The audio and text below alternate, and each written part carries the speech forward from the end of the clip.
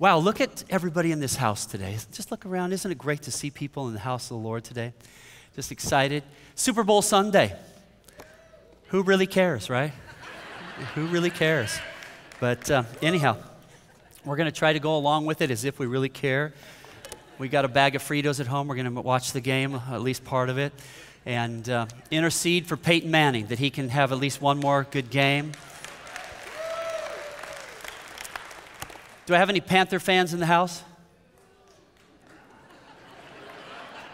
I had one until she heard that boo, and then she went like this. I don't know. All right, we're good with one Panther fan. That's all right. Well, let's go to the Lord in prayer, and let's ask God just to move in our hearts today.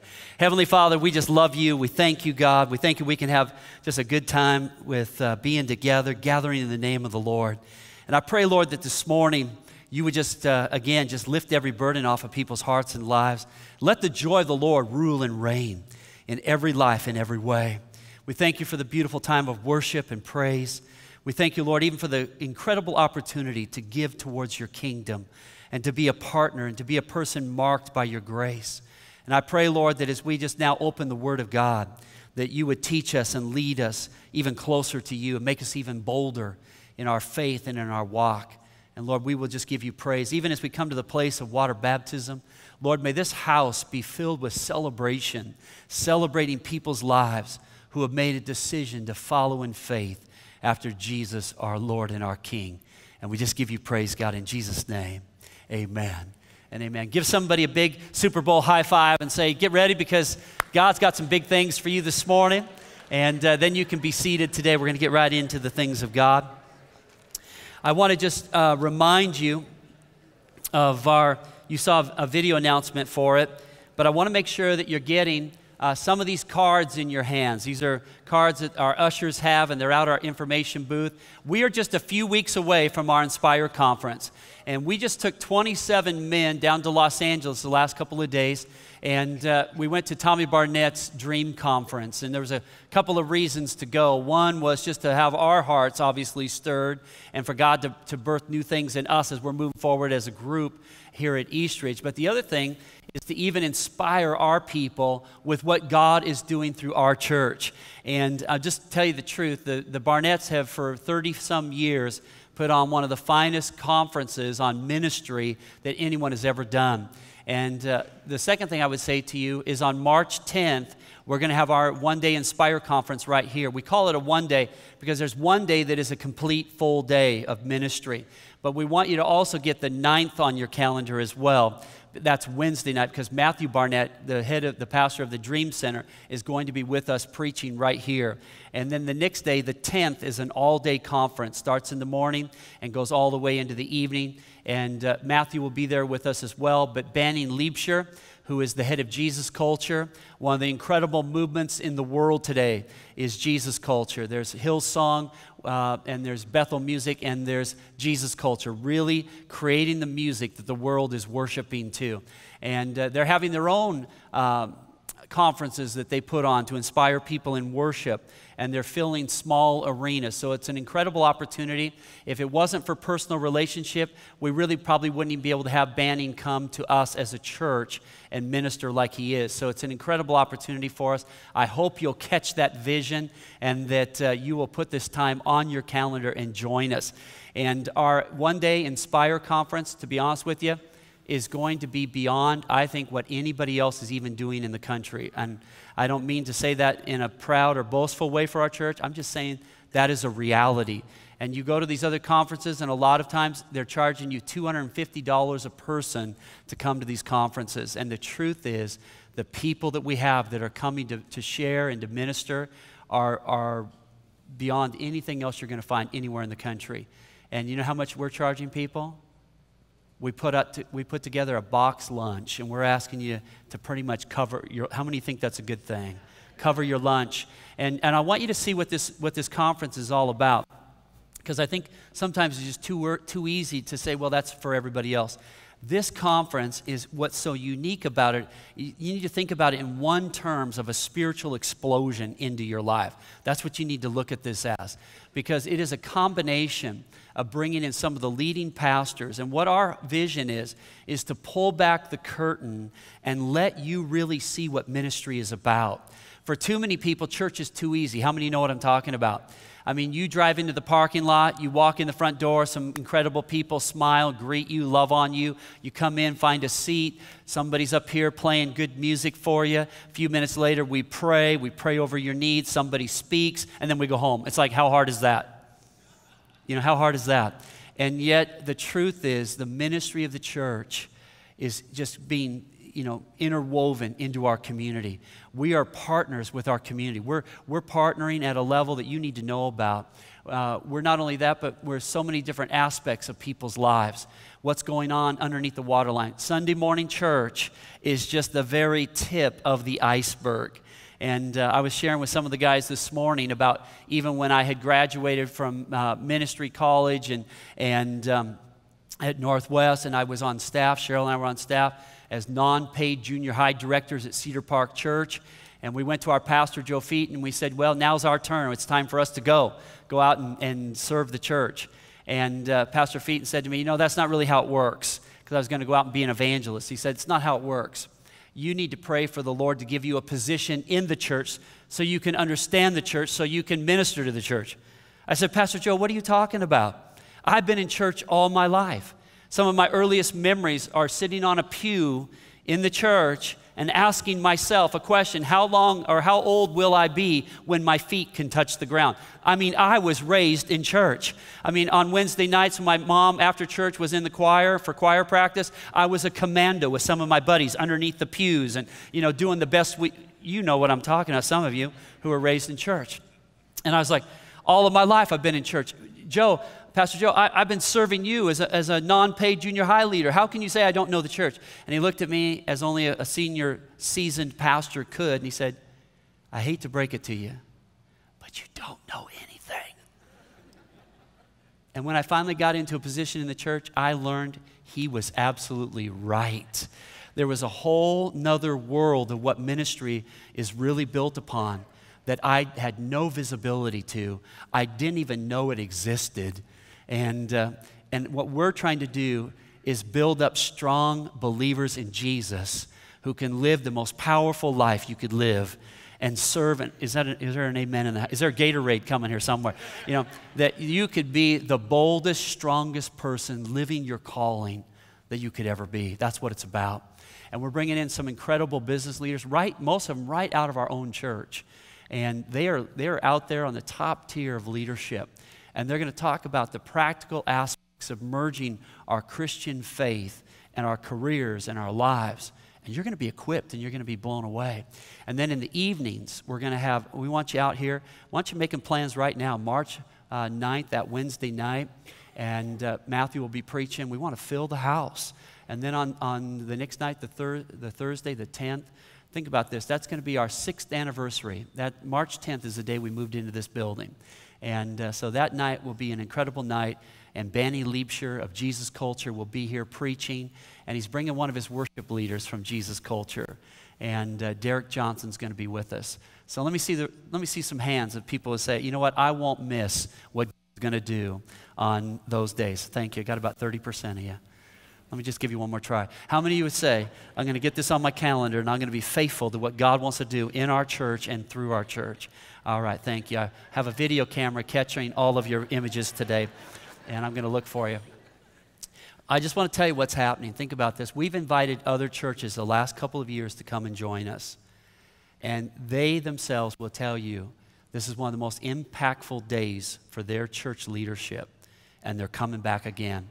One church that the last couple of years has brought like 6 or 7 leaders gave a heads up a couple of days ago. And they said, we're bringing 43 leaders. So I think that we as Eastridge need to, come on somebody, we need to elevate our faith. I think I ought to have you stand and pray one more time. No, I'm just teasing. But we need to elevate our faith and we need to believe for the seeds that God wants to sow through our church into this generation. Are you with me? and let's believe for great, great things. All right, if you have your Bibles, we're in Ephesians chapter 3, and we're going to pick up the story. You know, we've been talking about how the Apostle Paul was in the city of Rome. He was under house arrest, and he was used by God, anointed by the Holy Spirit, under house arrest to pen a letter to the city, back to Ephesus, and to the church that he had helped plant. And this church that he loved so deeply. He had been there for 3 years, planting and pouring his life into these people. And I think it's also interesting how we've been talking about how, if you really were to look at it, that there's such a correlation between where Ephesus was 2,000 years ago and where the Seattle region is today. And we've talked about this, but I want this to just continually get down deep inside of you. The thing about Ephesus was it was a crossroads. It was where land travel met the sea. It was one of the major seaports. And that's what Paul loved about it. He loved preaching into strategic places. But not only was it a seaport, not only was it a wealthy, prosperous city, one of the leading cities of the entire first century, but it was also a city that was inundated with false religion. They had the temple to Artemis, one of the 7 wonders of the world. And so there was all this stuff that was going on. Wealth, prosperity, travel, transit, trade, all of these things, and yet great spiritual darkness. Sounds a lot like Seattle, doesn't it? A lot of spiritual darkness in the midst of things. You know, it's interesting because we've been hearing from people with different organizations and people saying that they're pulling back a little bit on their consideration of coming to Seattle for some of their events and their conferences because they're not comfortable with our downtown area, with people smoking pot openly and a lot of the different things that are happening. It's really crazy, the environment that we are creating and that we are accepting in our culture. And I don't think we've even understood the long-term ramifications of some of the decisions that we're making in the Seattle region right now. But put all that aside, what I want you to see is this correlation between wealth, prosperity, spiritual darkness, spiritual confusion, and that setting. That is so much like the city of Ephesus. And then I want you to see the Apostle Paul. And you know what? On Super Bowl Sunday, it's kind of interesting to talk about the Apostle Paul because the Apostle Paul was a huge sports fan. And it's kind of interesting. I was sharing with our Saturday night crowd. I said, you know, the Apostle Paul talks in the book of Philippians about how he knows what it is to be a base. You know what it is to be a base. That's when you have nothing. You're living under severe circumstances, dire circumstances. But he said, I not only know how to be a base, I also know what it is to abound.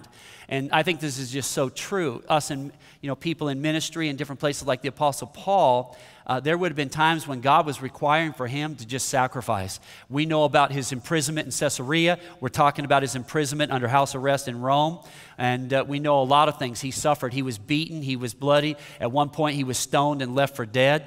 But you know what? On other days, he was in different environments. And he was in different situations. And there were some places where he would have been meeting with kings, leaders, and he would have been treated at the highest level of respect. So he knew both sides of the coin for the sake of the kingdom. And you know what he said? I can do all things through Christ who gives me strength. In other words, he said, I can flow in the place where it's pressure. I can flow in the place where there's damage. And I can also move and flow in other environments and other situations. I can do all things through Christ who gives me strength. Pretty amazing because he was a sports fan. In fact, let me give you a few scriptures. What Paul loved to do was he loved to use scripture, or I should say he loved to use even sports to bring illustrations into spiritual things. Let me give you a couple of examples. 1 Corinthians 9, verse 24 through 27, he said this, "Do you not know that in a race all the runners run, but only one gets the prize?" And what was his coaching advice? Run to get the win. Run to get the prize. In other words, he was saying, don't just be in the race, be in it to win. How many believe God wants us to be in this race to win? Think about how we call this thing our human life. What do we call it? We call it the human race. And I want you just to think about being in the human race and running this experience to win. Not running this experience just to be a part, but running it to really win. To be who God wants us to be. To live His precepts. To be honorable to God. To be pleasing to God. That one day when we rise up and we're there before the Lord, we're at that bema seat. Remember what that is? That elevated place where the Lord Himself comes and rewards those people who have lived faithfully and honorably unto God. That's what you and I really want. We want to be at the bema seat, being rewarded for a faithful life. Another scripture the Apostle Paul says in 2 Timothy chapter 4, verse 7, he said this, "I have fought the good fight. I have finished the race. I have kept the faith. That's what it's all about. The race that is to be won is the race of faith. When he says, I have fought the good fight, what he's talking about is not that he was just a brawler, but that he was one who fought the good fight. He was fighting on behalf of faith. He was fighting on behalf of the good things and the kingdom and morality and the things that elevate lives and glorify God. I want to ask you a question. Are you engaged in the right battle today? Are you fighting the good fight on behalf of the kingdom of God? I want to challenge you. It ought to be what every one of us are leaning into as the family of God and the believers of Jesus, that our lives could be used by God for such a day, such a time as this. Is there a little amen somewhere in the house today? The apostle also said in Philippians chapter 3, verse 14, I press on toward the goal to win the prize for which God has called me heavenward in Christ Jesus. So over and over, you see this emphasis on being victorious, this emphasis on serving God and pleasing God.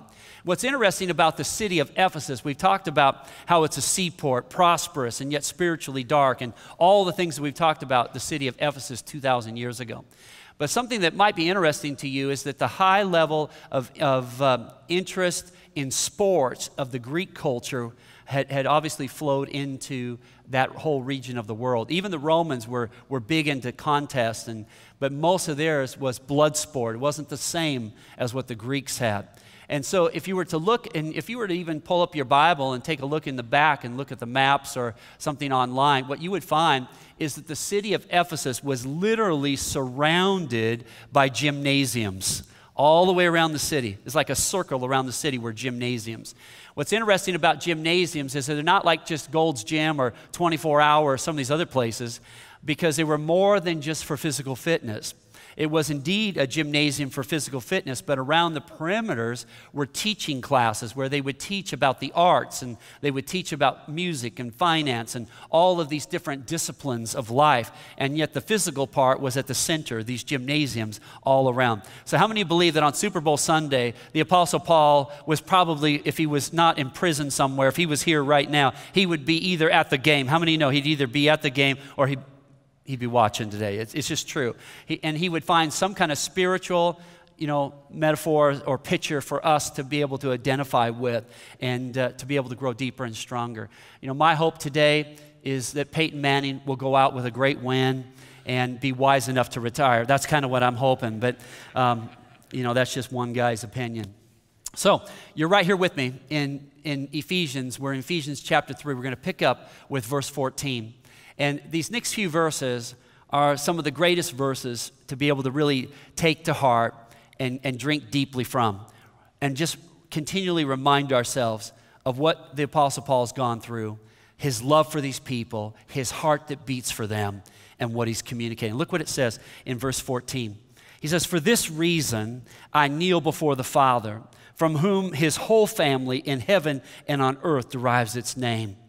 I pray that out of his glorious riches he may strengthen you with power through his Spirit in your inner being." Let's just stop there for a moment.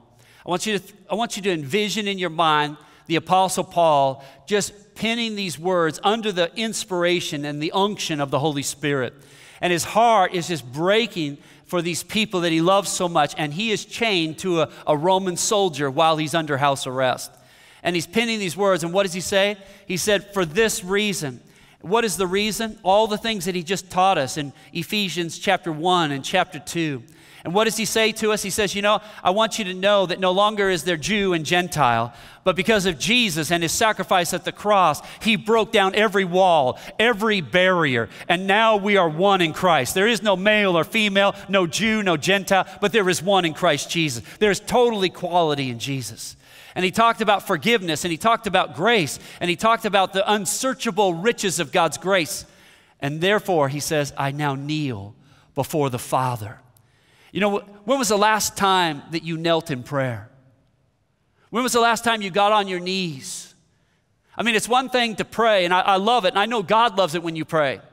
I always try to teach people when somebody says, would you pray for me? Don't say, yes, I will pray for you, and then go separate ways. Say, yes, I will pray for you, and I'll start right now. Let's pray right now. When somebody calls you on the phone and says, there's a big need in my life or in my family, would you pray for me? Don't just hang up the phone. Right there in that moment, seize the moment. Grab a hold of that faith and even the power of agreement and pray that prayer.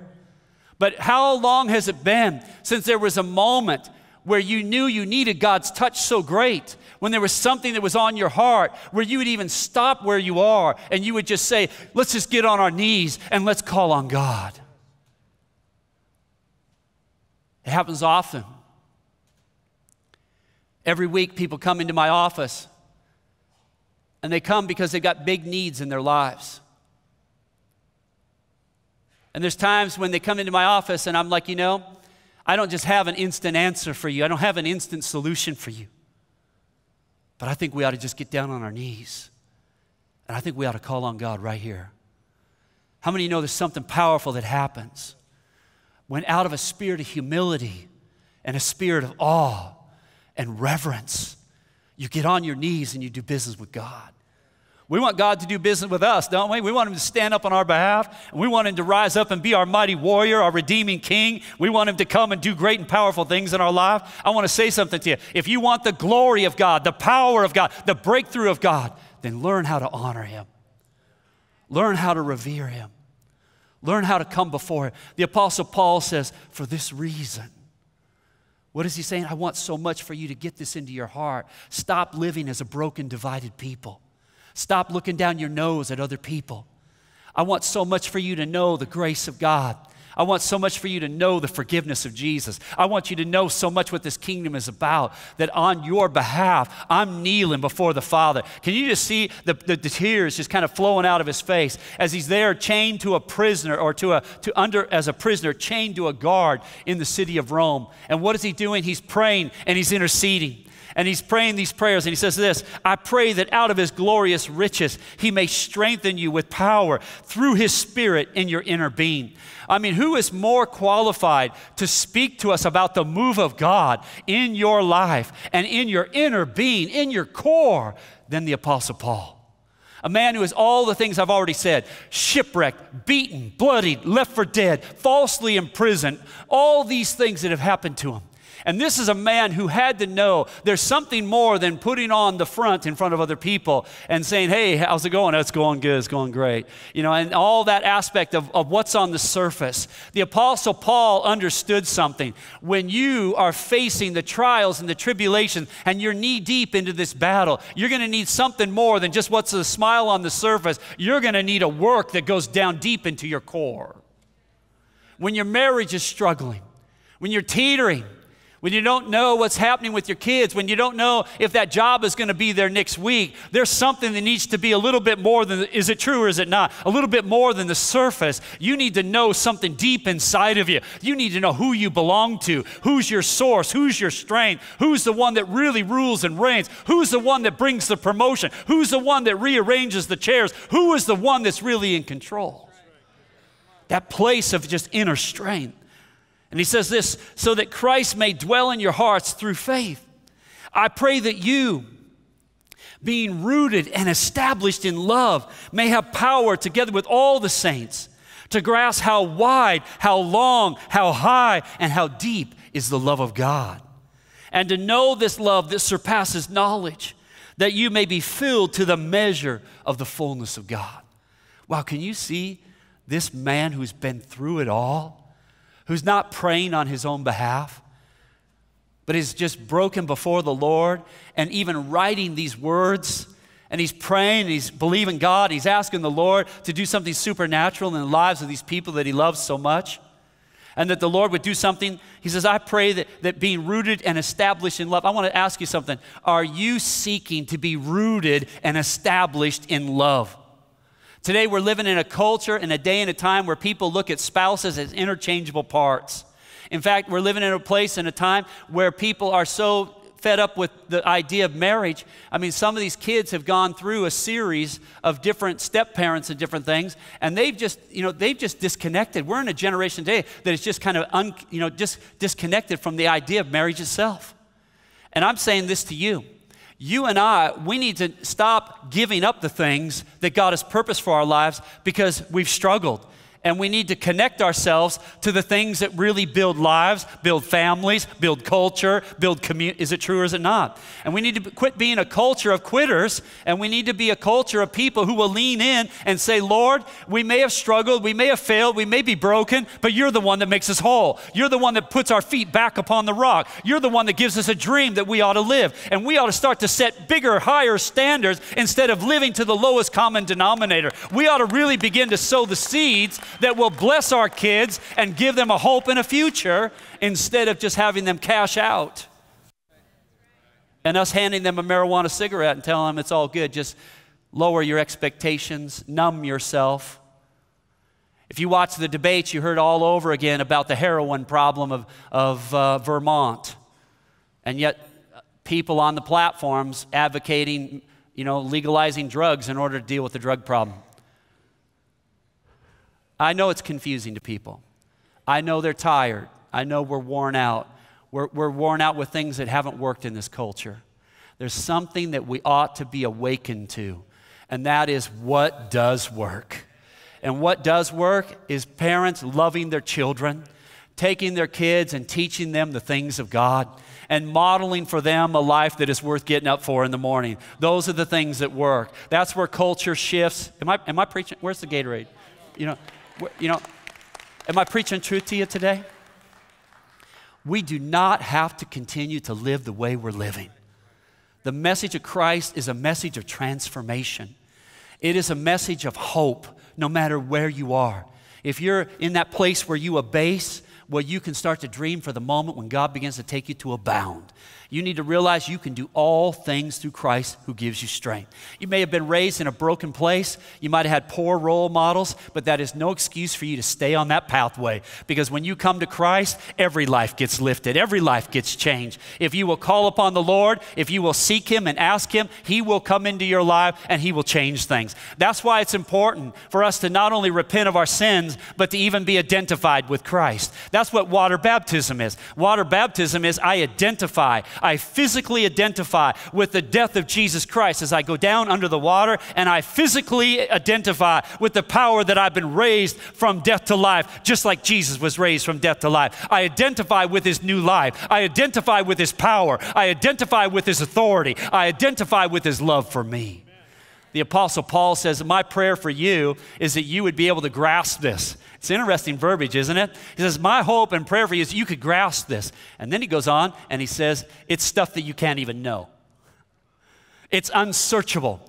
It's beyond knowledge. Isn't that exactly what the Bible says? It says it surpasses. The love of God surpasses knowledge. So it's more than you could ever get a hold of or fully understand. But the Apostle Paul says, even at that, my prayer for you is that you could grasp. You could just get a hold of a little piece of understanding how wide. You remember some of you grew up in church and we sang that little song, how deep and wide, that. But so you could just kind of see how wide the love of God is, how high the love of God is, how deep the love of God is. The love of God is so deep that there's no person who is beyond God's grace. The love of God is so high, there's none of us that are too good for it. Is it true? The love of God that surpasses knowledge. I'm thankful for you being in church. You're the hope of this generation. You're the hope of this generation. For you to grasp these principles and then take it another step. Water baptism, what is it? A public identification of who you belong to. A public identification of the faith you choose to live. A public identification that I am not separated from Christ, but I am in Christ and He is in me. Pretty amazing, isn't it? In Matthew chapter 3, Jesus came to be baptized by John. And John's baptism was a baptism of repentance. And John the Baptist was the only person at that time that had the full revelation that Jesus was not just a man, but the Son of God. And when Jesus came, in Matthew chapter 3, you can read it, verse 13 and following. When Jesus came to be baptized by John, John said, who am I to baptize you? You should baptize me. And he knew that Jesus had never sinned, so why would Jesus need a baptism of repentance? Jesus was walking the road of complete dependence and submission unto the Father to model for you and me that even though he was sinless, there was no act of obedience or faith that he would hold back from God himself. Isn't that unbelievable? And he modeled for you and me that we should not be so proud that we would miss the power of our identification with Jesus. Is that powerful?